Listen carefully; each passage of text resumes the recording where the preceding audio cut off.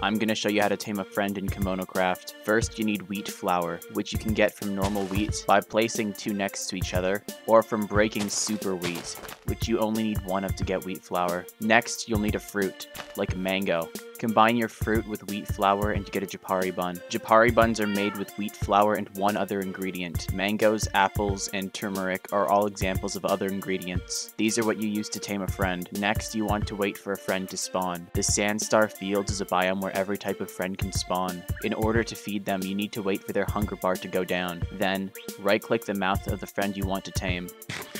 Each Japari bun fills 1/3 of their hunger bar. For their hunger bar to go down fully, you have to wait between 15 and 20 minutes.